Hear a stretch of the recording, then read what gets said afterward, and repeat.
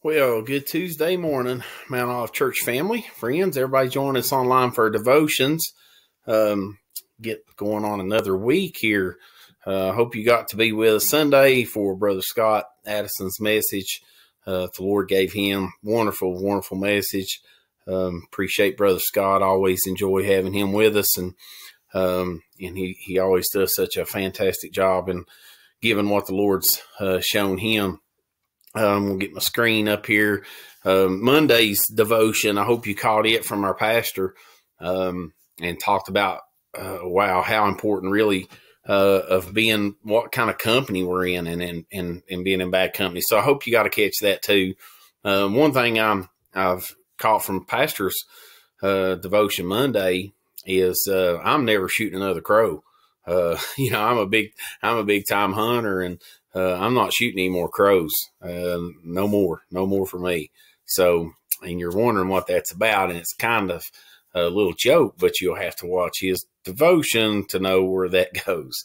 So anyway, you can see I've got on the screen here a part that really, really spoke to me Sunday in Brother Scott's message was a part on worth. And he was talking about the prodigal son, and a familiar story for most of us. And he was talking about different scenarios with that. But one point that he brought out that I really, really loved that stuck with me was talking about knowing your worth. And that's what I've put on the screen here. And that's going to be my devotion today. I want to give you just for a second. So we see that, the son, he goes, there's two of them, and one of the sons goes to his father and says, give me all my inheritance. And he goes out and he wastes it on riotous living, and, he squanders it away. And, he finds himself working for a servant. He finds himself being a servant for someone else and feeding the swine and the pigs. And he finds himself in that situation.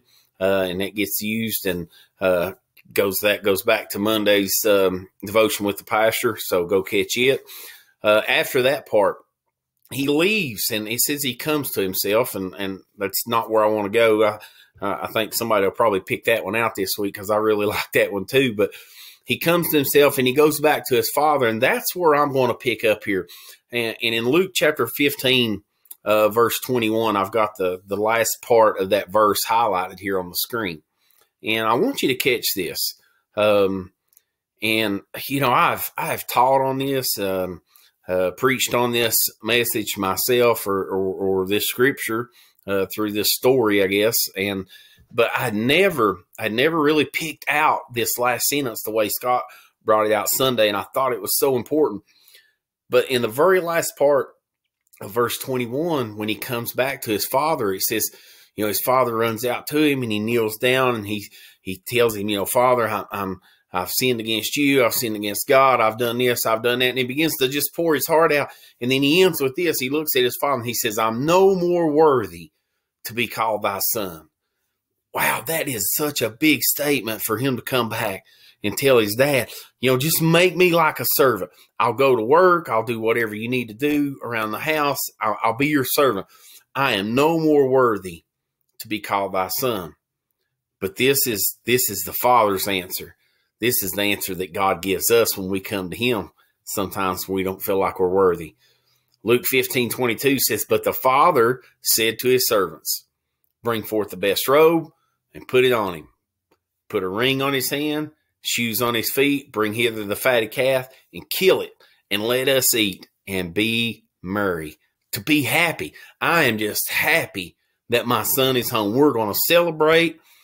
And so this is the part that got me. And I thought, and Scott brought this point out. Birth makes us sons, not worth. Birth, being a child of God. That's what makes us son, being born again. And it's not worth. It's not anything we could do. Our righteousness is filthy rags. And listen, every one of us are going to come before God. It's a good thing. It's a good thing that his love for us doesn't depend on the worth that we have in self, because there's nothing there. I am an assistant pastor. I have been a deacon for 15, 20 years and youth leader and all. And listen, old Jody is full of mistakes. You dig into my life, I'm a mess up. I am a mess up.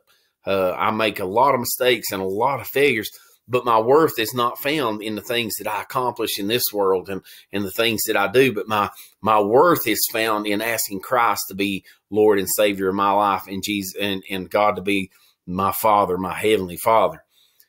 Another point right here, he didn't ask what he did with all his inheritance.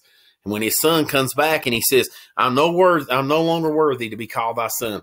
You know what? His dad didn't look at it and say, all right, I give you this amount of money and I give you this and I give you, what did you do with it?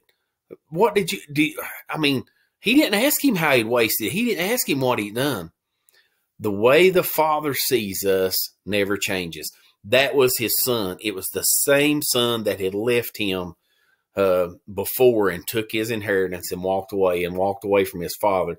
It was the same son, and he was waiting on him. I love the story that Scott told of the daughters that had gone away, and the father would turn on that porch light every night, just in case she come back, she would see that light. I'm so glad God leaves the light on for us, aren't you? I love you guys.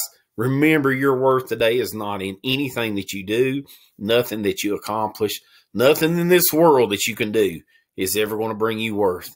It's all through the Father. He loves you because you have asked his son to be Lord of your life. Birth makes us sons, not worth. Love you guys. Have a great week. I pray for you and you pray for me.